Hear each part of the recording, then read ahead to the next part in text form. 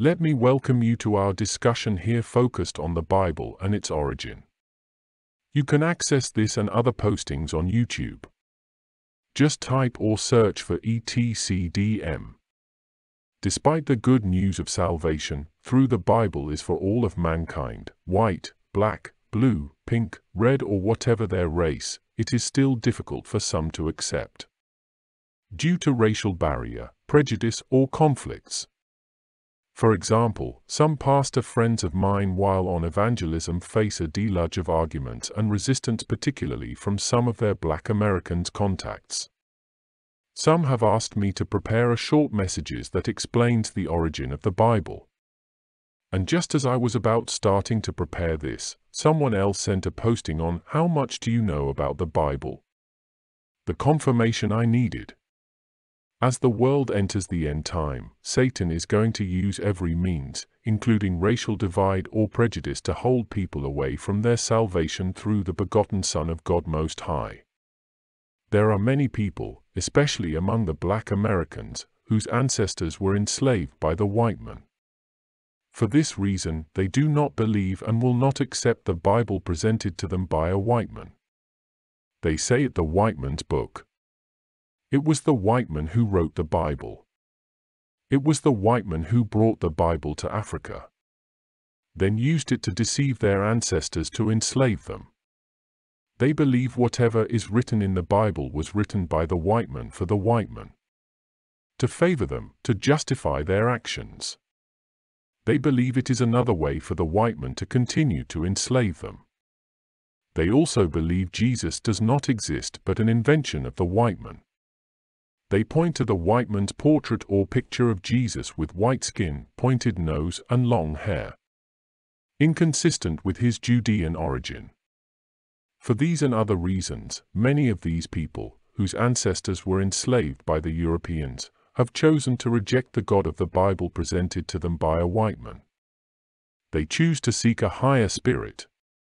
They are doing this by turning to the spirits of their ancestors to lead them. These are all some of the means the devil is using to keep many in bondage, away from the salvation and freedom of God through his begotten Son. And the spirit of idolatry and rebellion in the ancestors of old against the Almighty, the Creator of the heavens and the earth, is still in operation. The Scripture says, "You will know the truth and the truth will set you free," John 8 verse 32. But how can one know the truth and be free if they choose to feed on hearsays? Or would not even take the book to read to discover the truth or lie for themselves? Or are they afraid they may actually discover the truth? But let us take a closer look. Was the Bible written by Whiteman? Is the Bible a Whiteman's book presented to deceive the blackman? The Bible is neither a Whiteman's nor a blackman's book. The Bible is the book of the message of good news and salvation from God through his only begotten Son to all of mankind.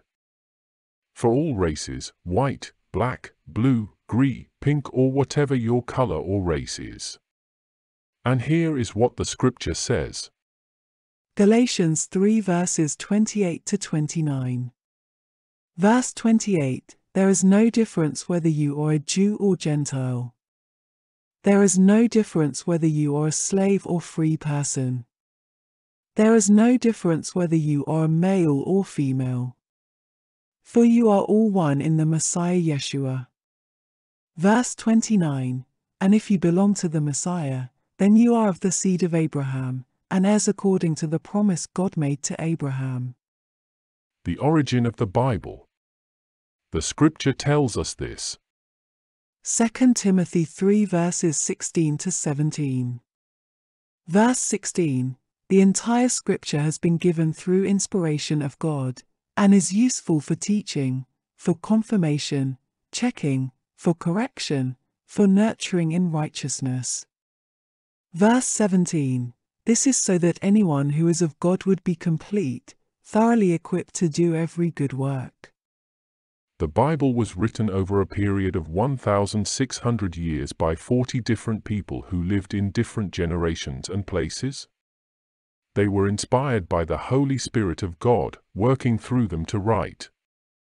In total, there are 66 books in the Bible, 39 in the Old Testament and 27 in the New. But none of the people who wrote the Bible were white or Europeans. So who were they? All the writers were either priests or prophets, who were of the descendants of the line of Shem. Who was Shem? Let's go back to the beginning of this generation, from the time of Noah, and look at the family tree. Noah of old, who survived the flood, had 3 children, named Japheth, Shem and Ham. Japheth's children included Gomer, Magog, Jovan, and so on. The descendants of Japheth are the Europeans or white people. They were described as the people of coastland nations of the Gentiles, Genesis 10 verses 1 to 5. They lived far north of Israel. The Europeans or descendants of Japheth were all Gentiles and none Jews. Ashkenaz was a descendant of Gomer, who was one of the sons of Japheth. Ham was the 3rd son of Noah. The sons of Ham were Cush, Mizraim, or Egypt, Put, and Canaan. Cush was the ancestor of Nimrod, who began to be mighty on earth, Genesis 10 verses 6 to 8. Shem was the 2nd son of Noah. Shem was the ancestor of all the children of Eber, Genesis 10 verse 21. From the line of Shem came Abraham, the father of Isaac, who was father of Jacob. They were the ancestors of the Jews or Hebrews. From the descendants or lines of Shem came all the 40 writers of the Bible. The line of Shem was the line set aside by God as priests and prophets to him. Even Abraham was a prophet. None of the 40 writers of the Bible were Europeans or of Japheth. They were of Middle East, who were not white. They had darker or black skin. Even Solomon and David were of dark skin, 1 Samuel 16 verse 12, Song of Solomon 5 verses 10 to 11. The 40 writers of the Bible included Moses, who wrote the Torah, Genesis to Deuteronomy, Job, Psalm 90. Others included Joshua, Samuel, Gad, Nathan, Jeremiah, Isaiah, Ezekiel, Ezra, David, Solomon, Daniel, Amos, Hosea, Joel, Nahum, Obadiah, Micah, Habakkuk, Jonah, Zephaniah, Haggai, Zechariah, Malachi, etc. The New Testament books were also written by the descendants of Shem, who were Jews or Hebrew. The New Testament writers included Matthew, Mark, Luke, James, Jude, Apostle Paul, Apostle Peter, and Apostle John. Original language of the Bible. The Hebrew Bible, which is all of the Old Testament, from Genesis to Malachi, were originally written in Hebrew language. But about 250 verses, out of 23,000 verses, which were portions of the book of Daniel 2 to 7, as well as Ezra, Ezra 4 to 6, Ezra 7 verses 12 to 26, were written in related language, Aramaic. Aramaic was more commonly used from the time of captivity in Babylon, even until the time of Yeshua. Hence Yehoshua became Yeshua. As the Greeks began to rule the world, Greek became the popular language all over, including for many of the Jews, who were in exile or scattered all over. So Hebrew texts were carefully translated from Hebrew texts to Greek. The New Testament was written in Koine, or the common Greek, the form of Greek spoken or used every day by most of the educated people of the 1st century. It was simpler in its style, syntax, and grammar than classical Greek. And it was easier for the non-native speakers of Greek to learn. Although Yeshua and his disciples spoke in Aramaic, as could be seen from words such as Maranatha, Ephatha, or the cry, Eloi, Eloi. The New Testament or the Gospel writers, including Apostle Paul, wrote in Koine Greek. King James I of England commissioned 47 of the best scholars, including some from Ethiopia or Africa, to translate the Old Testament directly from Hebrew and Aramaic to English, and the New Testament from Greek to English. History has it that King James I of England himself was of mixed race, part black or non-European ancestry. The translation was completed in 1611 as the King James Version. And if anyone still doubts the accuracy of the translation, such as the King James Version, they could easily check by themselves if they speak Hebrew, Aramaic and Greek. So we have discussed that the original Bible was not written by any European, white men or Japhet descendants, but by Jews or Hebrews descendants of the line of Shem, as inspired by the Holy Spirit. I have read many versions of the Bible, cover to cover, every year, since the last 20 years. I have checked for consistency. Apart from the appearances of the Lord to me, I can confirm the consistency and accuracy, from Genesis to Revelation. This is despite being written by different people, with different backgrounds, in different environments over a period of 1,600 years.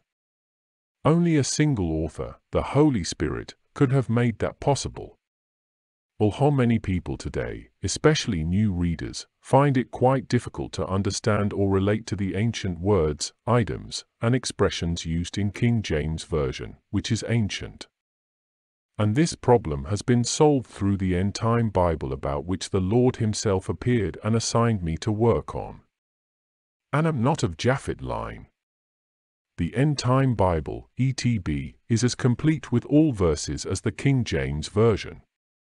And one of the many advantages of it is that it's simple to understand and relate to in today's language, without losing the original message. It also has cross-referencing feature, as well as commentary, and makes it easy for readers to follow and understand the end-time prophecies. The Bible was written over a period of 1,600 years and contains history, revelations, and prophecies, including for the end time. It has been written for mankind to have a close relationship with Almighty God the Creator and to prepare mankind for the future. Various people quote different numbers for the total number of prophecies in the Bible. It depends upon the manner in which one counts the prophecies. For example, one person may count a single verse as a prophecy, while another may see 3 or 4 prophecies within the same verse. So some count a total of 6,000 prophecies. Some count 1,817, while others count 750 prophecies. The Old Testament, which was written hundreds of years before Yeshua's birth, contains over 300 prophecies that Yeshua fulfilled through his life, death, and resurrection. Many, more than half, of the prophecies in the Bible have already been fulfilled. The remaining prophecies will be fulfilled in the end time, which the world is entering into. The Bible has 17 historical books that establish the historical events of the Old Testament. There are 5 poetical books such as Job, Psalms, Proverbs, Ecclesiastes, and Song of Solomon which link the historical past and the prophetical books of the future. The Bible has 17 prophetic books, or a quarter of the Bible. And there are 4 Gospels books, Matthew, Mark, Luke, and John, with the good news of salvation of the birth, death, sacrifice, and resurrection of Yeshua to save those who will accept him as Lord and Savior. And there are 21 epistles in the Bible. The biggest religions in the world, including Christianity, Judaism, and Islam, have their roots in the Old Testament. Now, as for those who are still seeking the way, through the spirits of their ancestors before slavery, they need not search any further. The Bible clearly shows the true way and relationship with the Most High, the Creator of the heavens and the earth. Besides, most of the ancestors before slavery did not know him, but were idol worshippers. And the Creator hates idolatry. There are many things the Lord God Almighty has said will happen to those who refuse to listen to him, but are rebellious in their idolatrous ways. There are many blessings promised to those who follow and obey the Lord God Almighty, such as in Deuteronomy 28 verses 1 to 14. But there are many things, not good, that will follow those who are rebellious and refuse to listen to him, who follow the idolatrous ways of their ancestors. Some of these are in Deuteronomy 28 verses 15 to 68. Let's read just 4 of those verses. Verse 15. But if you do not obey the voice of the Lord your God, to observe carefully all his commandments and his statutes, laws, regulations, instructions, which I command you today, all these curses will come upon you and overwhelm you. Verse 25. The Lord will let you to be defeated before your enemies. You will go out in one direction against them and run in panic to escape in 7 directions before them. You will become troublesome to all the kingdoms of the earth. Verse 32. Your sons and your daughters will be handed over, as slaves, to another people. You will watch as this happens, and then you will long to see them all day long, but will be helpless. Verse 37. You will be so devastated and become like an object of puzzlement, a proverb, and a byword, laughingstock, among all nations where the Lord will drive you. End of reading. So those seeking to follow the idolatrous ways of their ancestors should take heed to avoid further disasters. But if you follow him and accept his ways and salvation through his only begotten Son, Yeshua, here is what the Scripture says you will be to him. 1 Peter 2 verse 9. But you are a chosen people, a royal priesthood, a holy nation, a people of God's own special possession, chosen to declare the excellence, praises, of the wondrous deeds of him who called you out of darkness into his marvelous light. As we close, I want to thank you for your time. Please remember to forward this message to others. For this and other postings on YouTube, type or search for ETCDM. And all you need to know about the end time are documented in the set of the end time books, as received from the Lord. You can get your copies, as well as the End Time Bible, ETB, from either etcdm.com. If you use Amazon, then search using this phrase, End Time ETB Bible. And until our next discussion, God bless you and keep you.